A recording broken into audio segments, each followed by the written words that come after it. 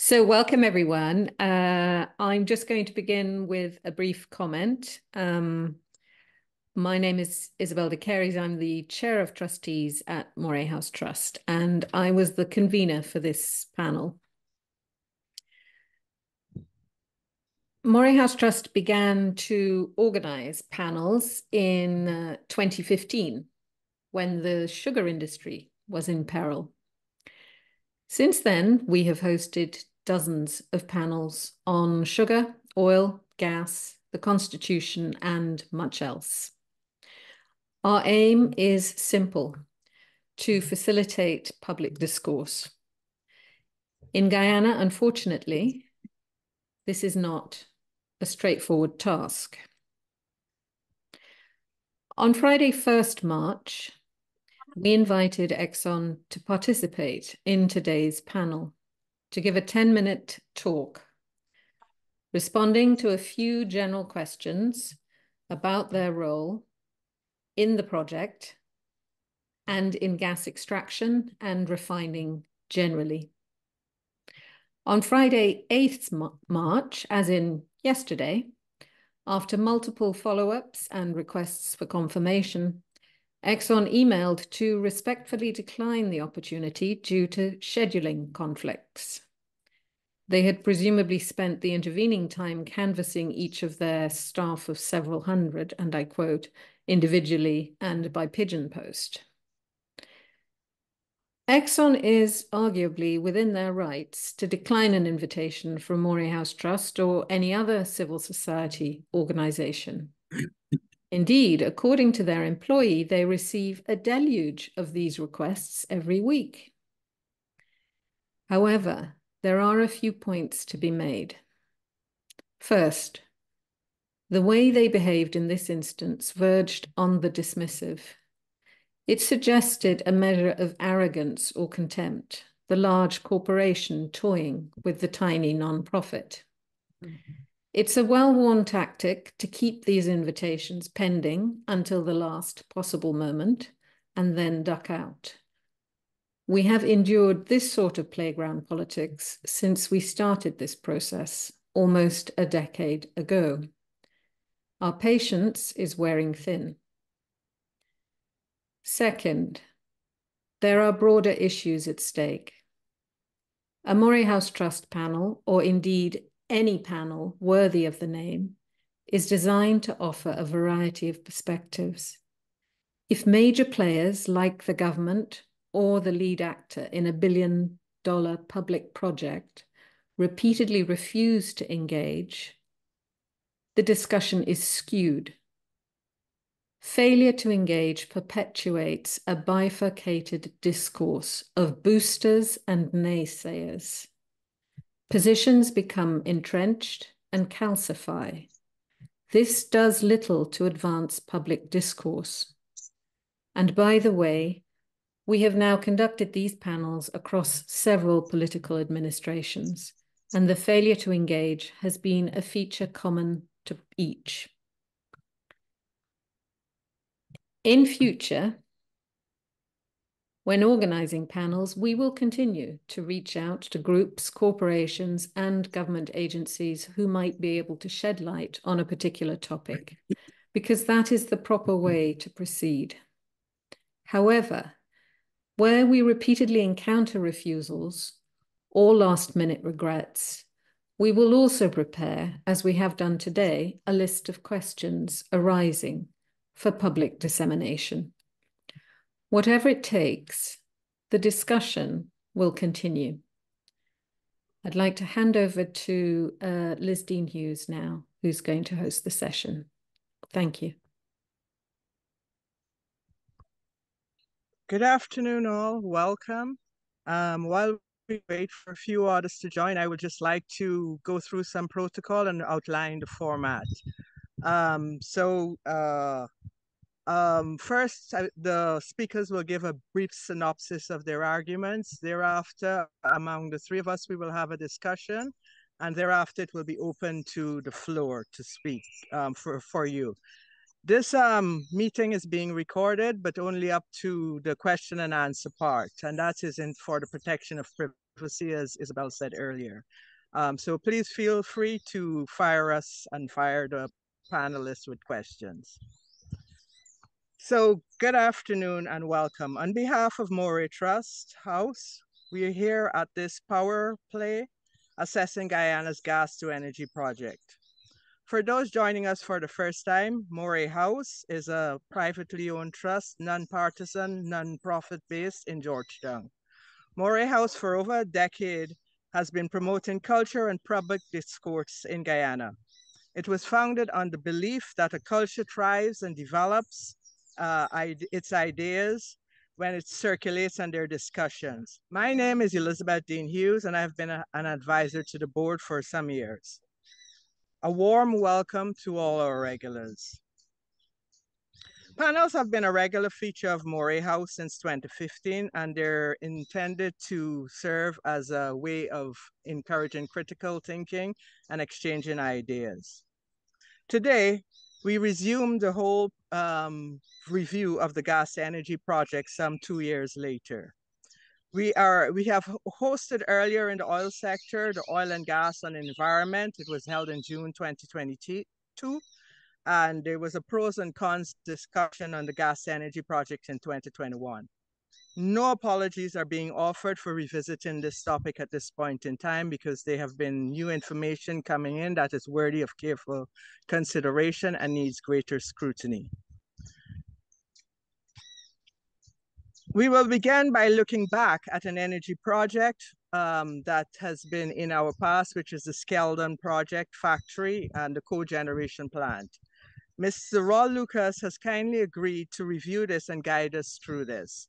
Mr. Lucas is an economist at the University of Guyana and was a former chairman of the Guyana Revenue Authority and the Guyana Power and Light Company.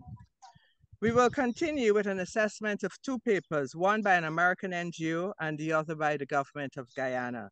Dr. Thomas Singh will provide this analysis. Thomas Singh is the director of the Green Institute at the University of Guyana. It's UGGI. He's also a senior lecturer in the Department of Economics. As a director of UGGI, which is a body that focuses on sustainable and inclusive development in a resource-abundant country. He has contributed to policy designs both in microeconomics and in macroeconomics and in related matters. As an active member of society, he is the founding and immediate past president of the Epilepsy Foundation of Guyana. As Isabel mentioned earlier, we had invited ExxonMobil to participate in this panel. Unfortunately, they sent their regards yesterday. We believe that there are important questions hovering on this project over which they are the only ones who can answer. Given the lateness of this response, we've adopted a vacant seat policy, and a clip with outstanding questions will be shown in this period. It was great pleasure. I invite Dr. Lucas to the floor. Please, Dr. Lucas, enlighten us.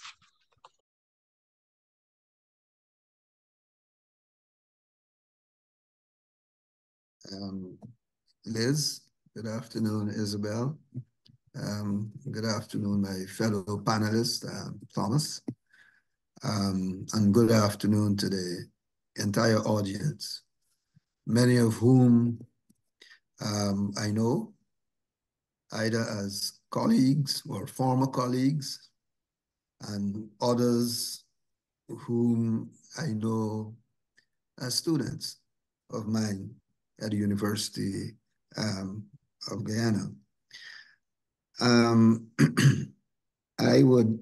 I really appreciate this invitation from Moray House, because I believe the issue that we are addressing, is of significant value to the not only the discourse about the quality of the projects that we are looking at, but also the implications that the way those projects are being addressed have for our public accountability issues of public finance and transparency.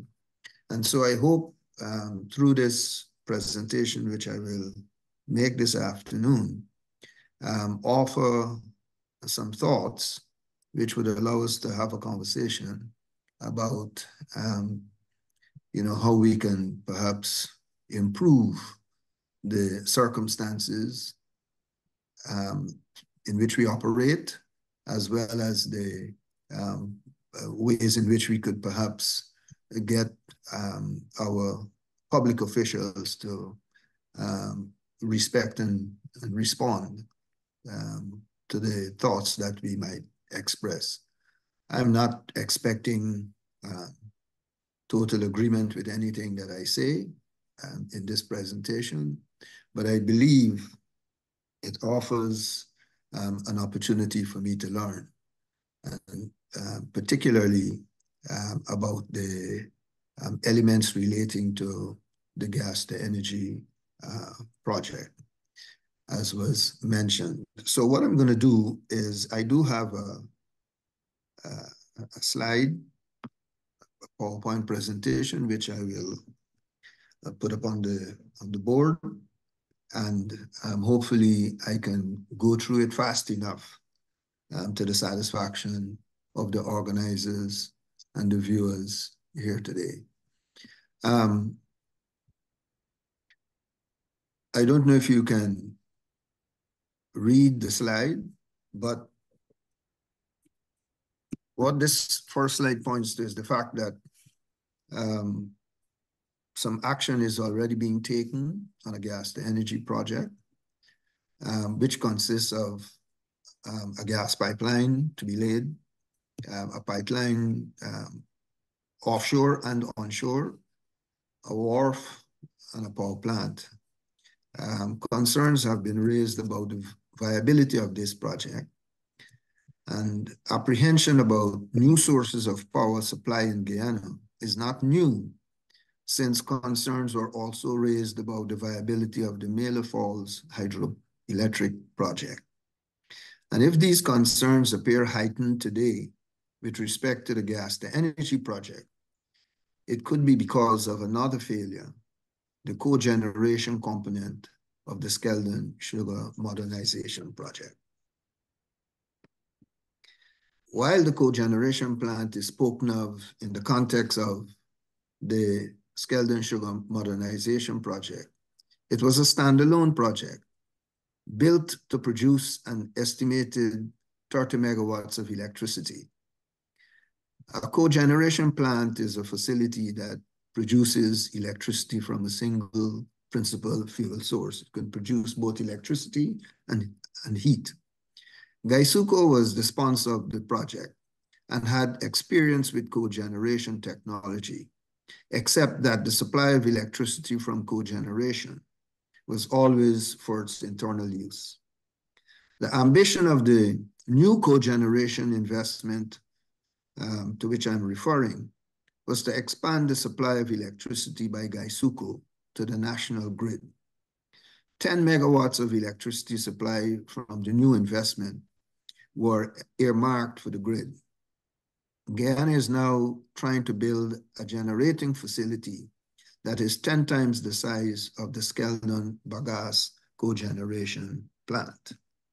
Mr. Lucas, sorry, could I just interrupt? Could you put it on full screen? We've had a couple of requests from the audience. Some might be on a small screen and struggling to see. I see. All right, let me Thank you. Let me get to the.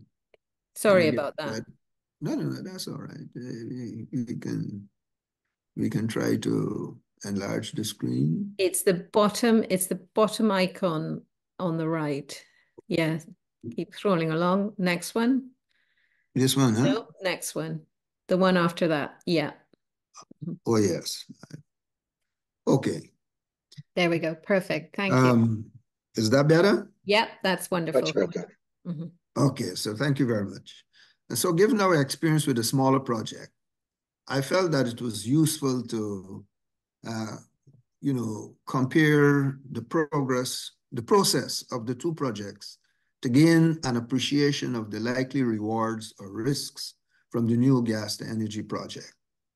But before undertaking the comparison, I wish to make some general observations. Now, though Guyana has had no great success so far with the special energy projects, each new project has grown both in size and complexity, along with doubts as to how much this country has learned from those experiences. For example, it should be noted that each investment in terms of intended electricity supply is larger than the previous one. The Amela Falls project, that is following the cogeneration project, was 165 megawatts, or more than 5 times larger than the cogeneration plant. We now see that the GTE project is seeking to produce 300 megawatts, or twice the output of Amela Falls. Further, each new project depends on a different energy source. The cogeneration plant was largely dependent on bagasse, while the Amela Falls project is relying on hydropower. Now the newest project is relying on gas. Taken together, the 3 projects represent a generating capacity of nearly 500 megawatts from different energy sources. With the costs known or suggested, it should also be noticed that the unit cost of each project measured by megawatts has gone from 1.7 million per megawatt for the cogeneration plant to 6.1 megawatts for the hydropower plant to 8.3 megawatts for the gas to energy plant. Considering the poor track record of trying to scale up electricity generation in this country at high cost, including the current efforts to build the GTE, the panel discussion today is not only timely, but also necessary. It carries significance for public accountability and public financial management in the energy sector, as indeed for all sectors. Why and how public funds are spent are essential to good governance, transparency, and public accountability. So it's against this background of relatively limited success, varying energy inputs, and escalating cost that I intend to present a comparison between the GTE project and the cogeneration plant. I must remind the audience that the cogeneration plant is an old project that has already been completed, and the gas to energy is a new project that is still under construction. Consequently, the comparison will not include comments on the performance of the projects. Instead, it will be limited to the process used in arriving at a decision to undertake the project and the factors affecting implementation of the project. The most appropriate tool to search for similarities and differences between the 2 projects would be the life cycle of each project. Borrowing from the discipline of project management, I will use the life cycle of a project in this presentation. The life cycle refers to the activities of an investment from design to the delivery of the project. For this presentation, it will be collapsed into 4 phases, namely defining and designing the project, planning the project, implementing the plan, and finally completing the project. I will also identify the parameters that will help with the comparison, and they are the timeline, completing the project on or before the deadline, quality, completing the project with the desired impact, and cost, ascertaining if the project was completed within budget. In the case of the gas to energy project, I will compare the cost being touted against what the most likely cost will be by the time the project comes to fruition. 3 other factors to make this armchair assessment useful are the role of the client in defining and designing the project, the alignment of the outcome of the project with the interests of the client or beneficiaries, and whether an attempt was made to test the proposed strategy to determine if the project met the objectives or could meet the objectives of the client. Admittedly, this presentation also benefits from information already made available by Bocotate, which is the company that represented the client, World Bank, financial analysts, letter writers, and opinion presenters. This presentation also benefits from information already made. I'm sorry, I'm repeating myself there. Starting with the Skeldon Sugar Modernization Plant, we can see a dependency or chicken and egg situation that created risks for both the sugar factory and the co-generation plant. The bagasse of the sugar factory was the main input of the co-generation plant, and the output of the co-generation plant was the energy input for the sugar factory. This dependency relationship meant that without electricity, the factory could not work, and without bagasse, the co-generation plant was not meeting its performance standards. However, independent of the travails of the sugar factory, the co-generation plant had its own problems, and those are the issues that I will address. Who was the client of the project? Start there. The government was identified as the client of the Skeldon Sugar Modernization Project, as it was with the bagasse co-generation project. However, the co-generation component had two beneficiaries, Gaisuco and GPL, both owned by the government. One beneficiary was internal and seen as the principal beneficiary. The other beneficiary was external, but was given a marginal role, if any at all, in the design of the project. Now, so even though we had those two beneficiaries, it appears to be the government's interest more than that of the two entities for whom the work had to be done that seemed to take precedence.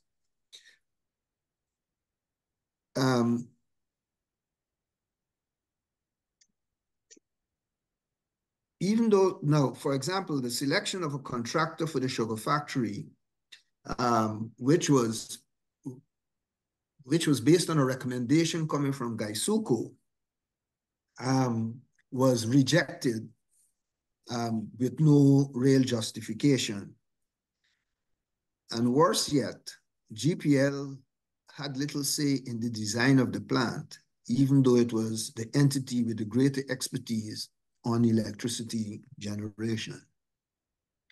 The result was a product that was unable to serve fully the needs of the two beneficiaries. And then if we were to look at the objectives, every successful project must have clear end results objectives. There was confusion as to what the end result objectives were. A World Bank report entitled Guyana Investment Climate Assessment, published in 2006, indicated that the reliability of electricity supply in Guyana was low. It was seen also as a critical obstacle to economic growth. Focusing on the needs of the two beneficiaries and the electricity situation in the country, one would think that the end results objective of the co-generation plan would have been to provide the two beneficiaries with a reliable supply of electricity. However, this was not the case. According to one of the project information documents provided by the World Bank, the objective of the co-generation plant was given as to mitigate climate change and achieve carbon credits. In other words, the motivation for the project was not consistent with what was required by the beneficiaries. One can begin to understand how objectives that contradict the purpose of a project could also affect the definition, scope, and outcome of the project. It meant that the real factors that could have made the co-generation project a success were not necessarily fully considered.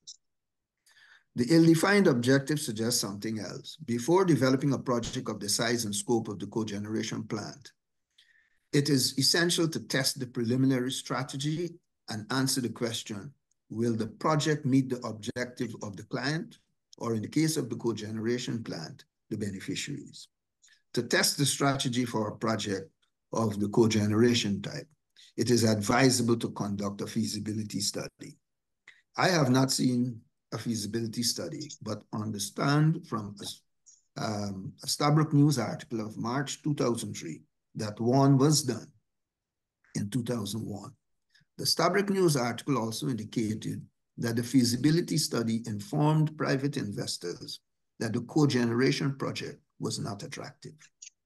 There could be many reasons for the low return on investment, but the failure to attract private money reinforces the contention herein that the purpose of the cogeneration project was likely falling short of its goals. Turning to the three parameters of a project, I will start with quality control. The cogeneration plant was unable to deliver the service promised or even in the manner intended. Two crucial points emerge here. One, the plant was dependent on bagasse as its primary fuel source to function at optimal level.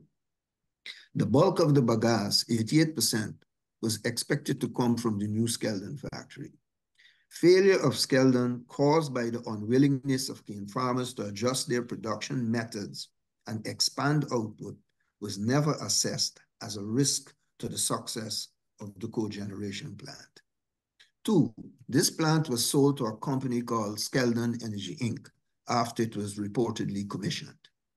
Owners of SEI observed in 2017 that the boilers installed in the plant were not suitable for the conditions in Guyana, clearly a quality problem. Also, the boilers used unfamiliar technology that were nearly 4 times larger than that with which Guyana was familiar. Guyana's readiness for this technology was questioned in one of the appraisal reports of the World Bank. Another issue of quality relates to the piping used in the circulation of the pressurized steam. The piping frequently malfunctioned and was not meeting its lifespan. The issue caused the plant to be regarded continuously as a safety hazard. A letter published in the Stabroek News of March 5, 2004, reinforces the view that the performance standards of the materials and equipment used in the project were not carefully followed. The other parameter of interest is that of the time frame for the project. The cogeneration project got started in 2005 and was expected to be completed in 2 years. However, the project was not handed over to the government until 2008. This represented a delay of at least 1 year. Marion Haynes, in his book, Get from the Idea to Implementation Successfully, points out that meeting the deadline of a project would most likely be achieved by people who have experience with the activities of the project. Therefore, planning out this aspect of the project is critical to success. The fact that the project exceeded its deadline supports the contention that the contractor chosen for the job had no or little experience with such a project. To overcome such a problem, the contractor should have hired people with the relevant knowledge from the outset. The 1 year delay clearly suggests that this was not done at the start of the process. Success or failure is often measured by the cost of the project. The main function of the project budget is to monitor costs and prevent cost overruns. So I'm talking now about the budget issue. To achieve this goal, it means that the budget must be realistic. And a budget can only be realistic if the timeline of the project and the factors addressing quality are realistic. Such a view is logical since properly estimating costs requires knowing how long the project will take and the kind of materials to purchase. We have already seen that both time and quality were not met. Other factors with an impact on the budget are poor preparation of the work breakdown structure, inflation, lack of firm prices from vendors and contractors. There's no evidence that the other variables were properly, any of these other variables were properly controlled. Exchange rate movements were not an issue because the transactions were in USD. But I think it's important to point out that the appraisal of the project by the World Bank had observed that there were several technological barriers that would require a significant degree of organizational change and in the development of the capacity to operate the power plant. And those changes were seen as having a major impact by the World Bank on the capital investment cost and the operational cost of the project. Again, it is not evident that these costs were considered as the project was being designed and developed. Then, of course, further, the appraisal of the project by the World Bank. No, let me, I think I've repeated that. I do not have the details of the frequency and timing that monies were withdrawn for use on the project.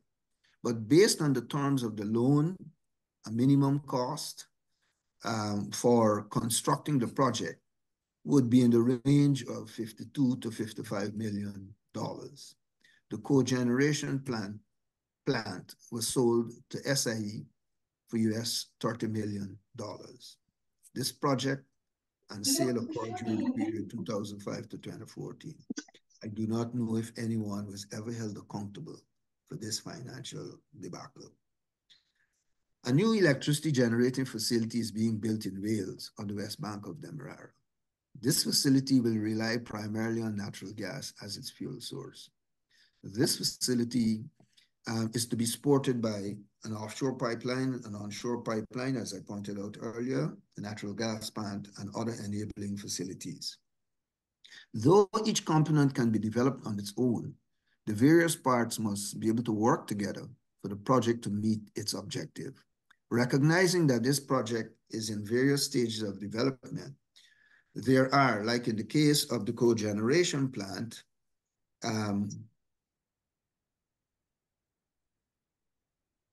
gaps in the information.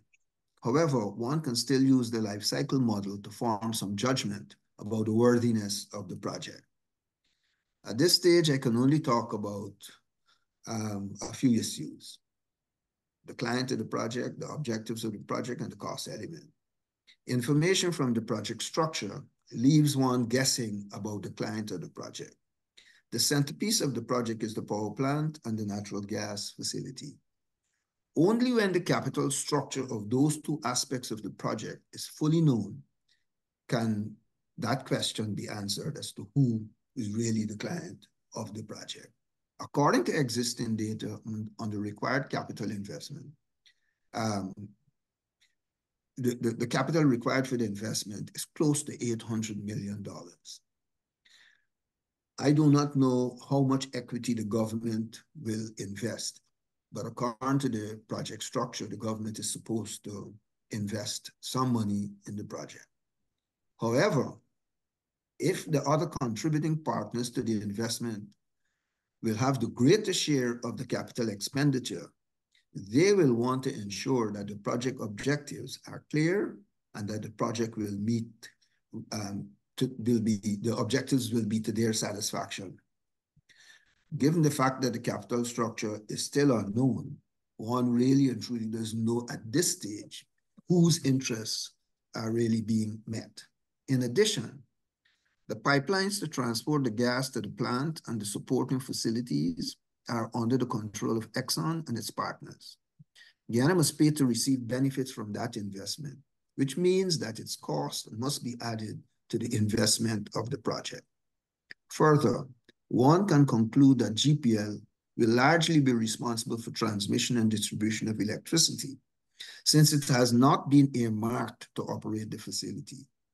Also, note that by the time the gas-to-energy project fully comes on stream, demand will exceed what it can supply. Consequently, GPL will still be required to generate some electricity. However, if the demand for electricity does not grow significantly, then many of GPL's generating systems will become idle. It is not clear if this situation has been factored into the cost of the project. It is important to consider the end results objective of the project and whether it aligns with the interests of those dependent on electricity. On this occasion, the objective presented by spokespersons of the government has been identified as the reduction of electricity generation costs. But I'm sure many here will agree that a reliable supply of electricity would be an important objective as well. Unreliable electricity supply drives up the cost for the consumers of electricity and creates too many uncertainties and inconveniences for which we are seldom compensated.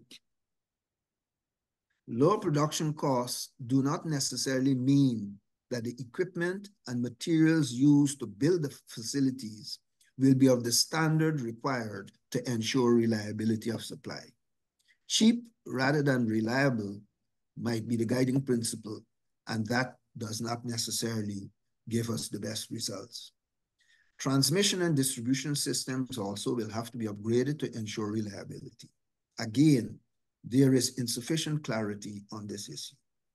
It should be recalled that a gas pipeline in the USA was hit by a cyber attack that halted gas supplies for a number of hours. Has the project taken such risk into account? We don't know. It is noted that the preliminary strategy was not tested since there is no evidence that a feasibility study was done. Without such a study, we would not know if the project could meet the stated objective of lowering the price of electricity. This investment being a third new investment with a different fuel source and different technologies would greatly benefit from a feasibility study. Of major concern at this point is the cost of the project. We are all still to see if the project will be completed in the desired timeframe. As shown with the Bagasse Co-generation project, delays in completing the project will also add to the cost. Currently, the overall cost of the project is projected to be $2.4 billion or USD 8 million per megawatt. That ends my presentation, and I would like to thank you all for giving me your attention. Thank you.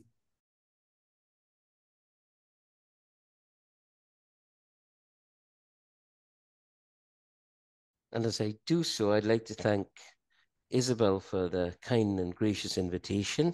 Thank Elizabeth for a warm welcome too, and to say that I'm really honored to be here and honored that so many of you have taken time out on your Saturdays to join the meeting. So thank you, Moray House, and thank you all.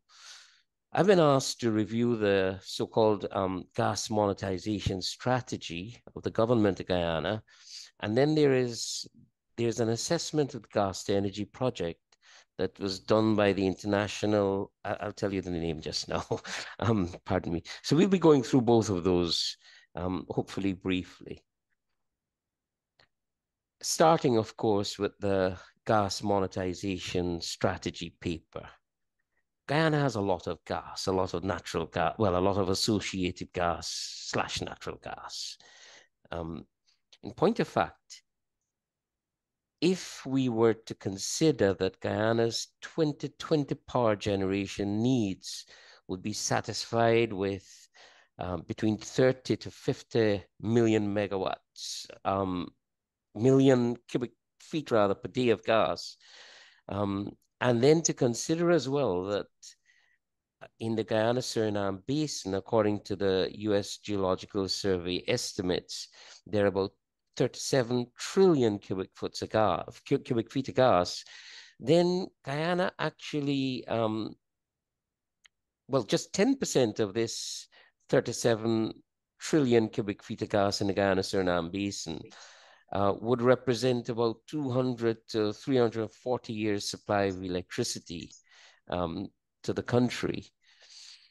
The Stabroek Block itself has, I think it's about 17 trillion cubic feet of gas.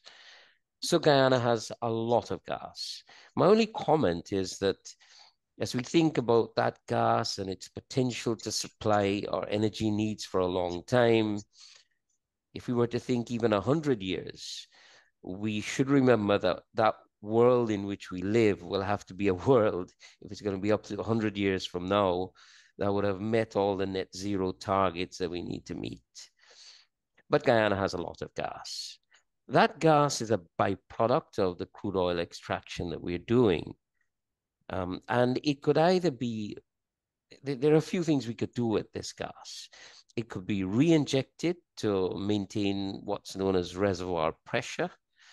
It could be harvested, it could be evacuated and used, or it could be flared. So in the Liza field alone, re-injection is occurring, but in addition to what's being re-injected, there's still more available, and I think it's about 50 million cubic feet would still be available for generating power.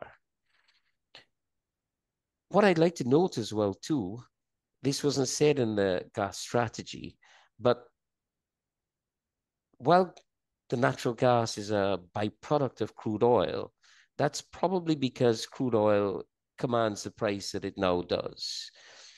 If instead that crude oil price were to collapse, we might find that the natural gas is more like a joint product than a byproduct. Guyana has a lot of oil, and we need to figure out what to do with it, a lot of gas rather. And that's the whole point of this strategy paper. Of note here is that the strategy paper addressed itself not just to 50 million cubic feet of gas that would supply the gas to energy project, but rather to the vast amount of the resource that's available in the entire Guyana-Suriname basin.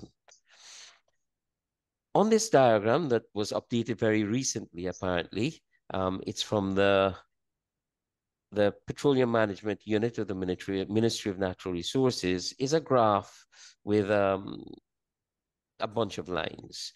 The red lines indicate what's been re-injected into the reservoir to maintain pressure. The gas that's been flared, well, those are red wiggly lines. The black wiggly lines, that's gas that's been flared. Over time, if you look at the horizontal axis, it's from 2019 actually through to the end of 2023. And the project is using gas. So that's the sort of mustard colored line there. You could see from the squiggles with the reds going up and at the same time that the black lines go down and vice versa, that re-injection and flaring are negatively related, meaning that if you do one, you're not doing the other. On November the 24th in 2023, the amount that was flared was 135 million cubic feet of gas. And that was more than double the 50 million cubic feet that were required for power in 2020, according to the estimates. I note that the re-injection is of value to the operator, but it's free to the operator. Whereas flaring involves a cost, a negative cost to everyone at large. We call it a negative social cost, without any concomitant value or benefit to anyone other than the operator, probably. So Guyana has a lot of gas. We need to do something with that gas. It can either be re-injected, it could be evacuated and used, or it could be flared. What's interesting is that the gas monetization strategy paper addresses itself primarily to the evacuation of the gas and not to the use of the gas. In other words, then, let's ensure that we could collect the gas, the associated gas that's being produced as we produce oil. We'll sort of figure out what will happen next, I imagine. So this strategy paper does not address the use of the gas, except for mentioning that markets will take care of this. It invokes markets, and that the market for gas would be available to the upstream developers of the evacuation infrastructure, to whoever evacuates the gas for us. It also acknowledges this strategy. While I'm saying that it doesn't really address itself to how we use the gas, it acknowledges that 50 million cubic feet will be available from the Liza field under the current gas to energy project. So what then does this gas to energy, what then does this gas monetization strategy say if it's not about the use of the gas that's evacuated?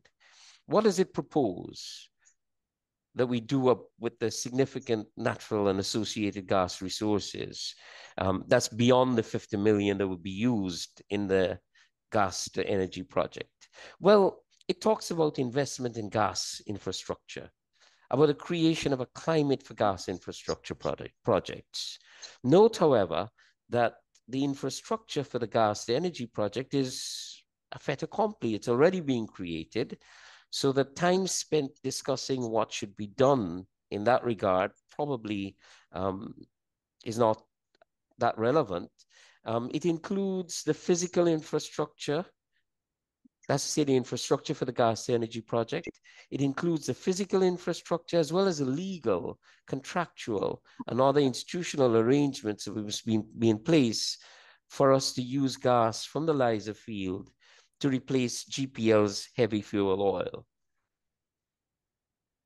Because the project is on the way already, as I said, this infrastructure either exists or it's evolving, or we can expect that it will happen. Even if all the infrastructure is not already in place, because the gas energy project is a government project and GPL as well as a state utility, it would be far easier to conclude all the necessary arrangements compared to an infrastructure that relied on markets and the private sector. My point being that this gas monetization strategy purports to address the vast gas resources in the Suriname Basin, and then it acknowledges but it doesn't really talk about how we'll use it. It addresses itself to the gas to energy project, but I'm saying that if that's the use it contemplates, this already has been, is on the way. As a reader reading a document like this, I think I should point out, as a reader reading a document like this, it became rather very confusing to know what really is the focus of attention here. I kept on asking, what is this gas monetization strategy proposing? It's proposing to incentivize the participation of players other than the incumbent, ExxonMobil, in the development of Guyana's gas resources. Beyond the arrangements for the gas to energy project itself, the government of Guyana must attract private investors to provide the infrastructure solutions to enable upstream gas development in a timely, safe, and sustainable manner, and that's as far as it gets. The strategy notes, however, that gas developments are very complex, so it's advocating this. It notes that gas developments are very complex technically and commercially, require specialized dedicated infrastructure and complex value chains and commercial structures for monetization. To repeat, this strategy paper concerns itself not just with the gas for the gas to energy project, but the strategy paper does not address the contractual issues with the operator, for the larger amount of gas that will be available as other wells are developed. There will be contractual issues with the operator. Those haven't been addressed. The price of the natural or associated gas, which is now free to the operator, that has to be determined. That's not addressed. Presumably, it will be addressed under the production sharing agreement regime that's evolving. And as I said before, the strategy paper does not consider and does not address itself to the use of the natural gas after its evacuation. So it presents this picture of us having a lot of natural gas and associated gas, that we should do something about it, In the first instance, we should evacuate it and make it available. And then it sort of goes silent on the myriad complex arrangements that are involved even in that evacuation process, because it envisages private investors operating in a gas field, a large gas field, with an operator that, in a more simplified version of things, is providing the gas to the gas to energy project. That will not be the picture for the entire and vast resources that we have. Having failed to address the use of the gas resources, just saying, you know, it'll become available and we should prepare the infrastructure to ensure that we capture it or evacuate it, it assures that there will be a supply of this gas. But as I said, by not addressing itself to the use of it, be it export or otherwise, it's as if what we call in economics Say's law is at work in the minds of the author, that the supply will create its own demand. I like that phrase because it sort of mirrors what's happening a lot in many of the areas that have become available as we become more wealthy. There's so many things that we're doing without thinking for a second about consumer preferences, about demand, and so forth. And I fear that with a gas monetization strategy, one is detecting something like this. Be that as it may, there is this very useful diagram and a useful discussion of this diagram. As you can see on the left there, there's natural gas all the way to the end, the left, that could be used and converted into natural gas, liquid, steam, power. And then further downstream, as you see all the way to the right, you know, from below upwards, methanol, ammonia, hydrogen, ethylene, and propylene, and you know, so forth. So there are many, many uses as depicted in this diagram. The one that was chosen was power generation, because for some reason, the document reverted back time and again to that particular use, and that particular use in the gas to energy project. So the strategy also, as a matter of concern, seems to discourage quite explicitly liquid natural gas exports after the evacuation of the gas. And I thought to myself, well, that's strange because we don't have any, we're silent on what we'll do with all of this gas that's going to become available as we extract oil. But we're discouraging the exports. We know that we have the capacity, as I point out next. Our power generation needs are not going to be, and this is the second document makes this point,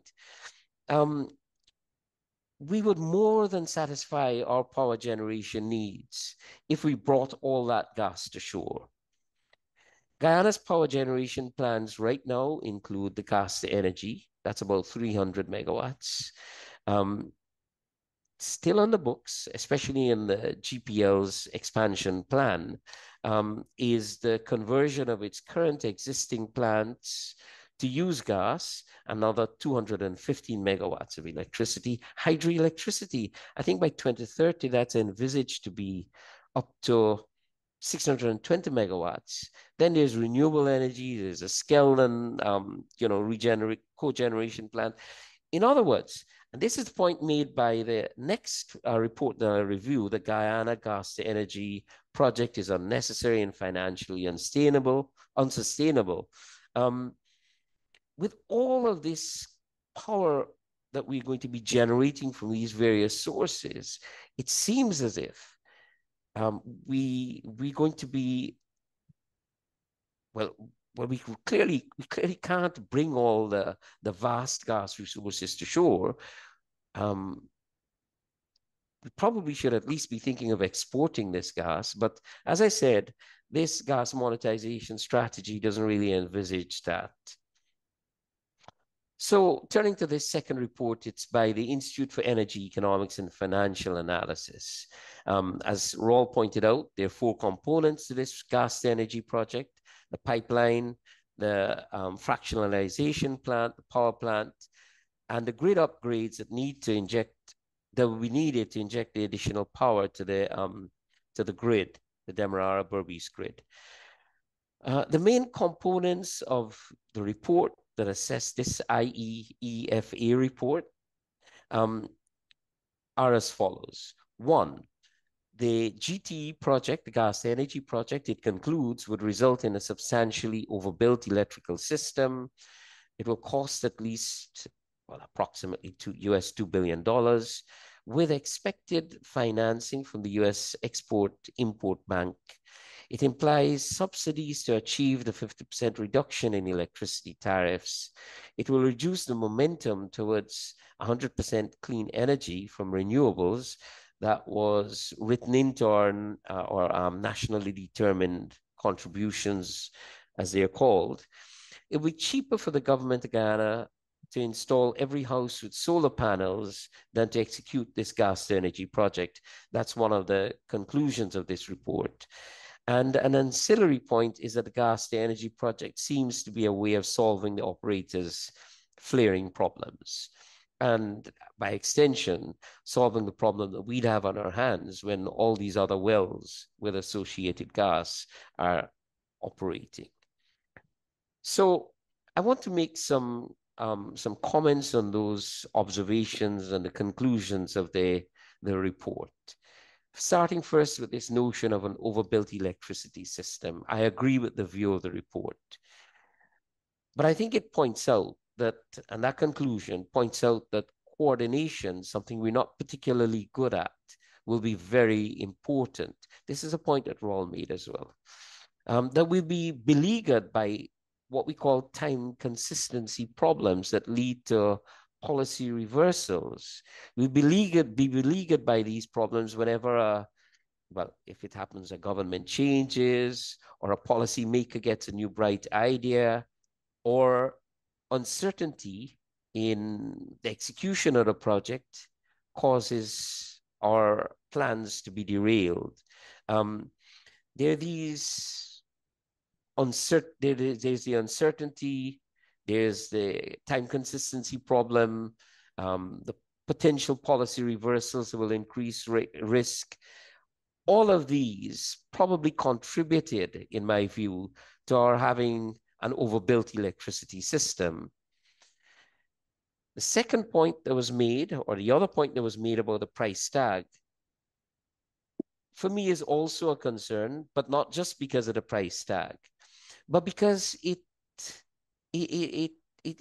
includes this notion, and we've heard it publicly said, that if financing is not available by the US Import-Export Bank, the government will be prepared to finance the project from oil revenues. Later on, I'll point out that government decisions are not usually the same decisions that markets will make. In particular, the cost of financing and the choice of eligible projects usually reflect a market recognition of the importance, well, in this case, of energy transition and decarbonizing energy systems. So if the US Export-Import Bank decides either that the cost of financing will be too high for the project to be still feasible, or that maybe, given the concerns we have for the achievement of the net zero target, that there should be an embargo on any kind of financing of projects like these. In either case, we'd be left with the financing that doesn't take cognizance of market realities and environmental realities. In point of fact, very recently, the Biden administration has paused US liquid natural gas export authorizations precisely because of these concerns, that you've got to get the cost of financing right, given energy transition that's occurring, given the movement away from fossil fuels. So I would add that concern to the mere concern about the price tag. Regarding the subsidies to electricity, that was noted in the report, the implicit subsidies. Well, the report actually drilled down deep into the GPL capacity to to manage things and to, its financial capacity. So that was really very good, because GPL will have to buy that generation, the power that's generated, and transmit and distribute it. I point out a different concern, though. Mine is that this subsidy would occur and would become necessary if ever the inefficiencies at GPL, which is a state-run entity, if ever those inefficiencies wipe out the cost benefits and the cost savings from generation of power at a cheaper rate from this gas to energy project, the consumer will end up paying a higher tariff anyway. So from that perspective, there is no guarantee that the cost of energy to the consumer will be 2 minutes, Dr. Singh. Okay, thank you. Will be significantly less than what it now is for the consumer. I conclude with these remarks here. Using natural gas the way we propose, and the way this has been proposed in the strategy paper, locks Guyana into a technology of the past. It fails to take advantage of the learning opportunities we have, let's say in the sugar industry, to pursue other forms of energy that would allow us to achieve real economic diversification. It seems to ignore the fact that carbon pricing is happening, and that if Guyana produces using fossil fuels, albeit a cleaner fossil fuel, cleaner energy, our exports will still be probably confronted and faced by border adjustments for that very fact. Committing ourselves to this technology, that's fossil fuel based, is probably going to prevent us from embracing renewable energy in the way that a Guyana of the future should. The gas to energy project is another mega project that even if it's financed by government, it might, just as the Skeldon project was, it might be that financing does not take account or prevents us from taking account of the real market risks and the uncertainty. So we might end up with another project that cannot meet the test of the market, if you will. In a nutshell, I feel that Guyana's wealth must be used not to create a future of the past, but a future of the future. And I'm not too sure that the gas monetization strategy is taking that future into consideration. Thank you, Liz. Thank you, everyone. And I shall.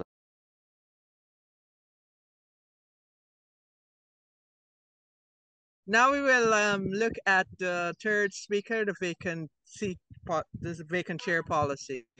Thanks, Isabel. You go ahead. Yeah.